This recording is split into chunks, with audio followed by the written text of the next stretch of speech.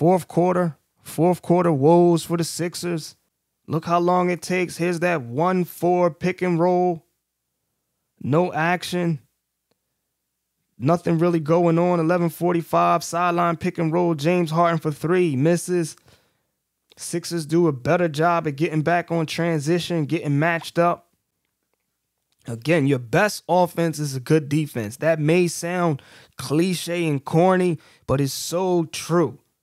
And look at this. Look how wide open Derek White is. Does he hit it? He doesn't hit it, but an offensive rebound, bad box out. So again, your best offense is a good defense. Let's see if they get a shot out of this. No, they don't. But they get two good looks at the basket. And sometimes it's just that simple. Playing good defense, boxing out, getting back on transition, not allowing the defense to set up like they do right here.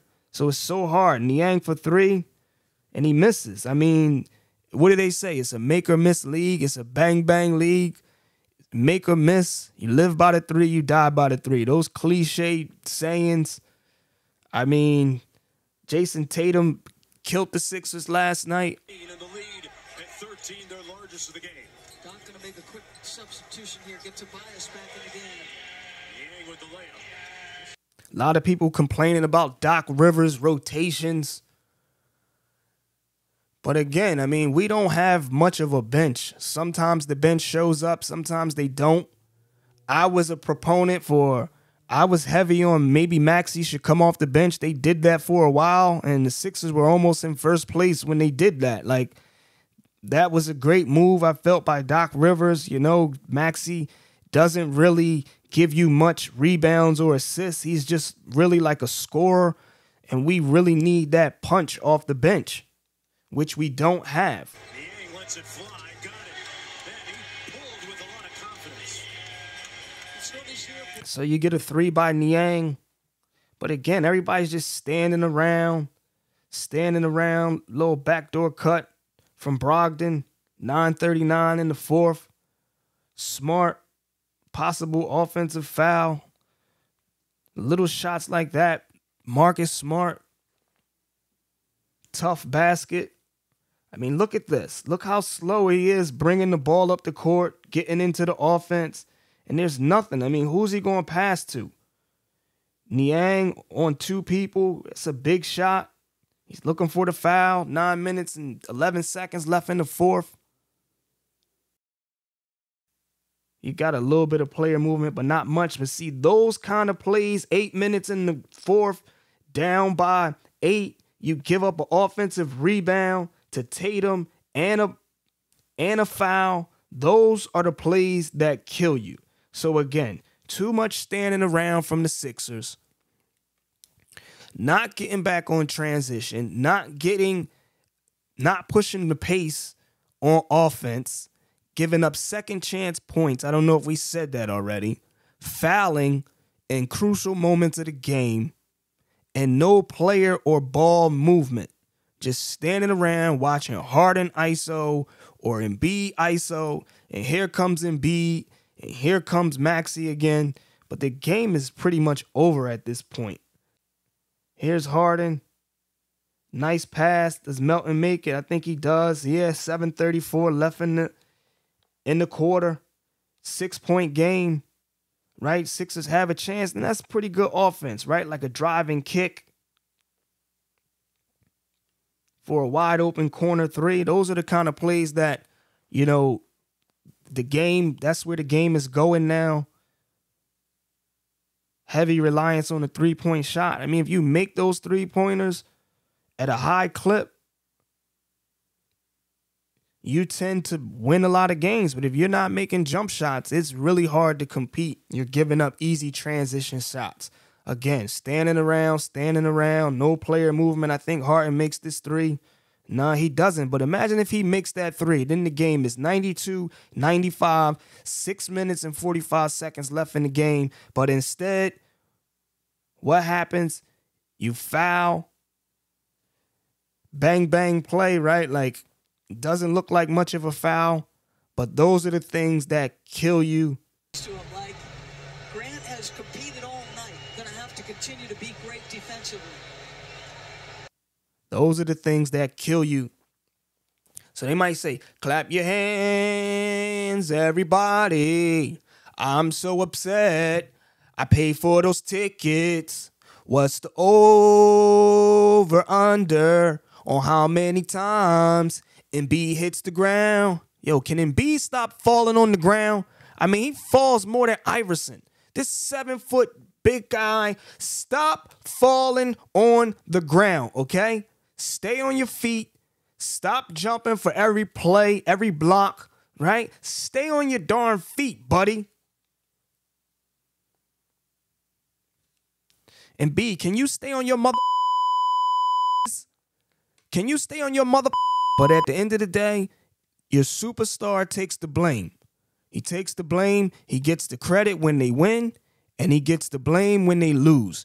Embiid's got to start having more dominant games, not just 30 points. We need 20 rebounds, 4 blocks, 6 assists. That's a dominant game, not just your little 30 points and 10 rebounds or whatever was your stat line last night. We need mother more out of Embiid, okay? Okay? Now, again, it's an 8-point game. The game's almost over, right? Like, when it gets down to the 5-minute mark, consider the game over. Again, standing around, they try to run a little horns play. Maxey misses. Defensive rebound. If the Celtics score after this play, I'm shutting it down. Okay? It's no more film to break down. Again, one-on-one ISO ball. There's that sideline pick and roll again. Good defense from the Sixers. Oh, here they come. Here they come. Here they come. Oh. You see? Now let's rewind that play. All right? Let's look at that play again. Steal. Is anybody open? Is anybody open? I mean, dump the ball to Tobias. He's coming right there. You could just easily pass him the ball and give it to him. But instead, what happens? Is that an offensive foul? Okay, so we can keep going until the Celtics score again without the Sixers scoring. So irritating though. I'm so upset that I bought these tickets and we can't win a game. Can we win a home game, please, against the Celtics? Why do they have our number? Why can't we beat the Celtics? Melton, you did good last night. 5-point game. Here they come. Here come the Sixers. Here come the Sixers. They're going to give up a 3, ain't they? I mean, your best offense is a good defense. 8-point game. It's so hard to win if you score a 3 and then you come back down and give a 3. And you give up a 3. Again, here's that pick and roll. Nobody to pass the ball to.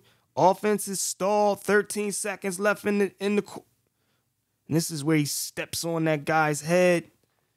Sheesh. Vicious. So anyway, the game is pretty much over at this point. Sixers don't really make a run after this. 4 minutes and 50 seconds left in the game. If Boston scores, it's over. Okay, rebound by Embiid. Here they come. Here come the Sixers. What are they going to do? ISO ball. Everybody's on one side. Okay, Harden, way to be aggressive. Not great offense, but way to be aggressive. Everybody's loaded up in that middle of the paint. No play, just a great ISO player making a play. But again, what comes down on the next time? A foul. 4 minutes in the quarter. Maxey makes this. Okay, Embiid, 6-point game.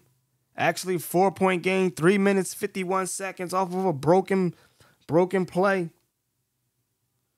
Maxey makes that 3, man. We doing something.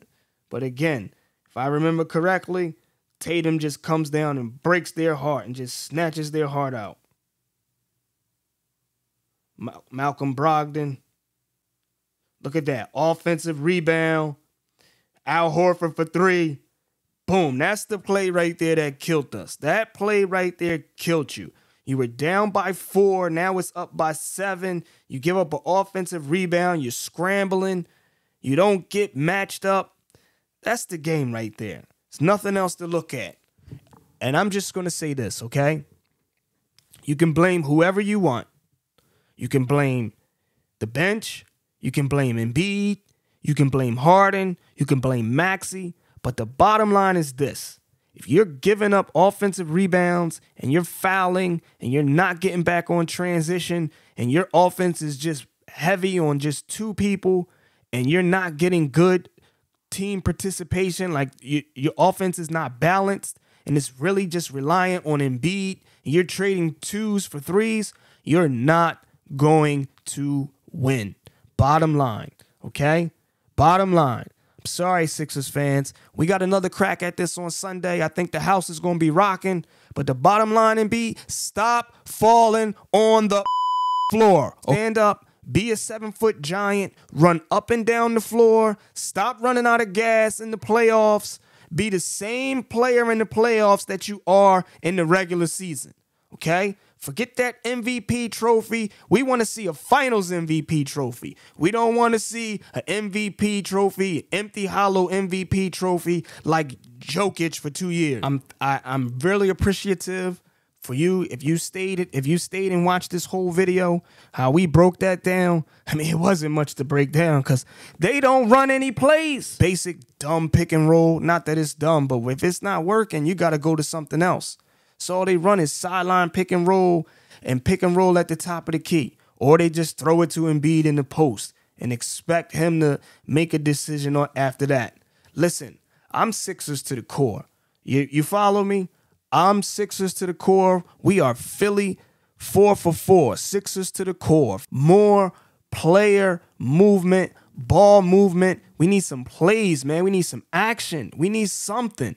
Something has to change. The tempo of the game has to change in order for players to get more shots, less standing around, more pace, push the pace, hard and be aggressive. We need Tobias Harris to get more shots. We need Maxey to get more shots. We need Maxey to be more aggressive. We need to get fouled more. If we can do that, we can win. Thanks for tuning in to another episode of The King and Duck. We hope you like this little breakdown, and that's what's wrong with the offense of the Sixers.